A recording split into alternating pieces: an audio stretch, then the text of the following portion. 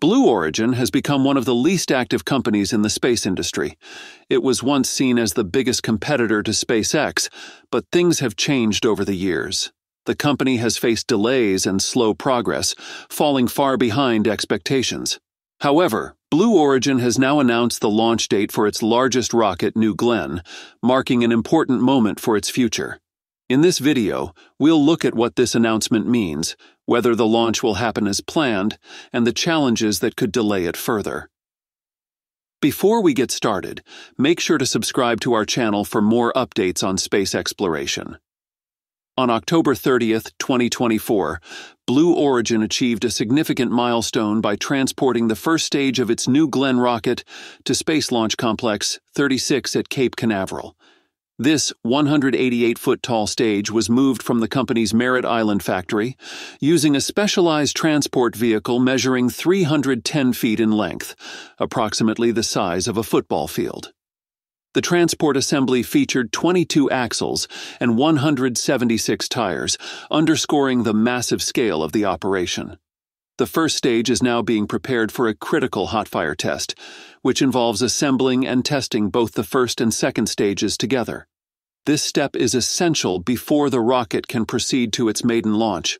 In September, Blue Origin successfully conducted a 15-second static fire test of the second stage, powered by two BE engines that utilize liquid oxygen and hydrogen, each generating 173,000 pounds of thrust. Despite these advancements, Blue Origin faces considerable challenges before New Glenn is ready for launch. The company aims for a late November launch. However, this timeline appears ambitious. Recent photographs indicate that some sections of the rocket remain unfinished, and upcoming tests may reveal additional issues. This marks Blue Origin's first attempt at assembling and integrating the rocket stages, a complex process that often leads to delays. Regulatory hurdles further contribute to the uncertainty.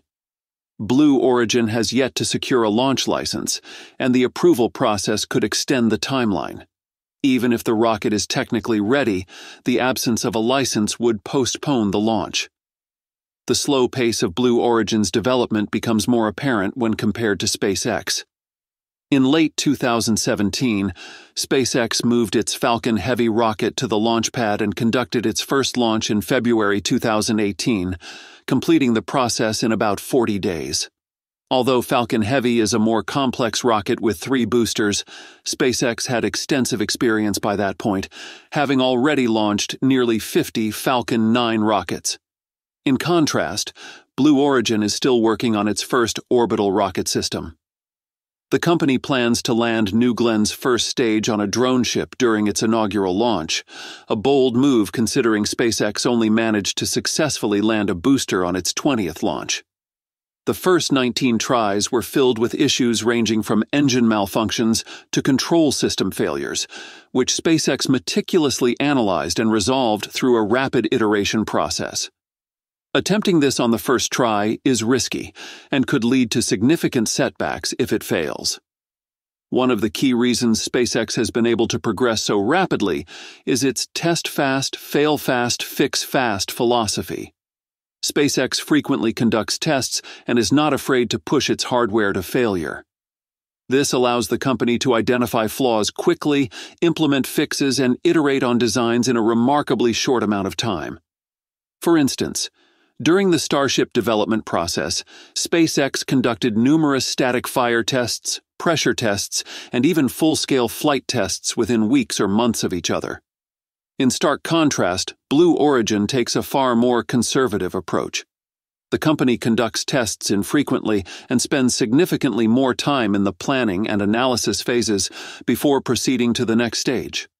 While this cautious approach reduces the chances of catastrophic failures during early tests, it severely slows down the development process. For example, Blue Origin has been working on the New Glenn rocket for over a decade, but has yet to conduct a full orbital flight test or demonstrate a successful booster landing. Even if Blue Origin succeeds in the launch and landing, the company will still lag behind SpaceX in terms of launch frequency. Even back in 2021, SpaceX conducted 31 successful launches. During the same year, Blue Origin managed only 2 suborbital flights with its New Shepard vehicle.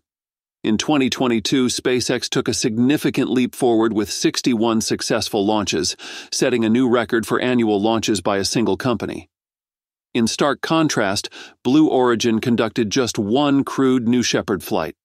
Later in the year, an uncrewed mission failed due to engine issues, grounding the New Shepard vehicle for over a year. By 2023, the gap widened even further. SpaceX completed an impressive 96 missions, with a 98% success rate, further cementing its dominance in the commercial launch market. Meanwhile, Blue Origin managed only a single uncrewed New Shepard flight in December. In 2024, SpaceX has conducted 108 launches, including several groundbreaking missions with its new Falcon 9 variant. The company has achieved a 99% success rate. Blue Origin, on the other hand, has yet to conduct any orbital launches. The much-anticipated maiden flight of the New Glenn rocket has been repeatedly delayed, with the current target set for late 2024. If New Glenn successfully launches and lands, it will be a significant step for Blue Origin. The rocket's 7 BE-4 engines generate 3.8 million pounds of thrust at liftoff, making it more powerful than ULA's Vulcan Centaur, which uses only 2 BE-4 engines. New Glenn is also designed to be reusable, with each booster capable of flying up to 25 times. The competition between Blue Origin and SpaceX is rooted in their similar origins. Both companies were founded by billionaires, Jeff Bezos and Musk respectively, around the same time, with the shared goal of revolutionizing space travel through reusable rocket technology. However, their approaches have diverged over time.